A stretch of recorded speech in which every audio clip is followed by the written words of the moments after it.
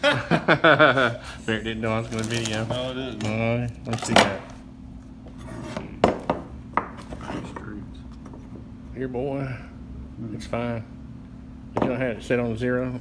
It's supposed to be. All right, so Barrett and I are making a little handrail today, and this is the return for the end, like that. And just thought we'd show you how we do this. Thought I'd surprise Barrett and start filming him before he knew. Okay, so we have our 2 little returns here, and this one's going to go on this end. Now, these are what determines the length of these. Is you need 1.5 inches between the wall and the handrail. The code requires you to have at least 1.5 inches between the wall and the handrail. So that's what determines. This little part of the return is 1.5 inches. So we basically just made these 3 7/8. We could have made them 4, but that would have made this little space a little bigger. And that space that centers our bracket in the center of the handrail. Now, one tip on brackets. I don't know if you've seen those crappy brackets, and maybe I'll insert a picture of.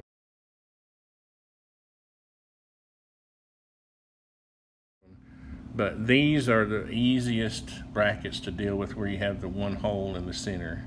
Okay, there's a bracket that has 2 little holes on each side of this bracket right here, but you have to basically run the screw in at an angle just to get them in, and it looks nasty. Yeah, these that you can run straight in, and you really should be hitting something. You should have blocking in the wall. We're going to have plenty to screw to, so you think one screw won't hold it, but it will, especially the screws that come with them, these big, I don't know where they went. They're big, long, threaded, stainless screws that come with it. So, but these are the better, trust me, these will save you some heartache. Yeah, see that big honker right there? These 2 mount it to the handrail. This one goes to the wall. But trust me, if you listen to anything I ever say in your life, use this kind, not the kind I'm going to insert a picture of.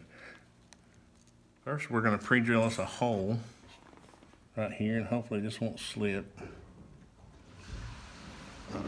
One reason why I cut them about 1/8 inch longer is because I like to start with this tip hanging over just a bit. See how it's hanging over just a bit, Alex? Why did I say Alex? It's okay, Dad. Alex was helping yesterday. Because when you run that screw in and tighten it up, it's going to want to slide that way. Okay. So here's another tip for you, if you can do it, is get that to where it's hanging over a little bit, and then pre-drill your hole, and you'd be surprised, even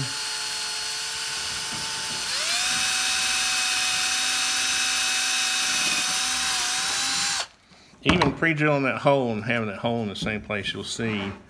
Now I'm going to smear some glue on here. All right, so Barrett, we got our glue smeared on there.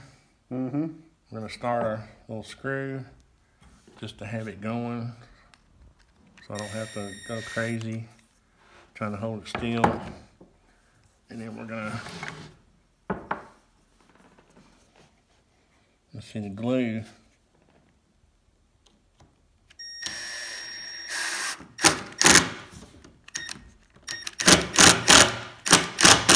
You see it slide? Yep. Now, really, the best thing to do, I need to countersink that screw somehow a little bit. So let's get the glue off. Set the screw up too much.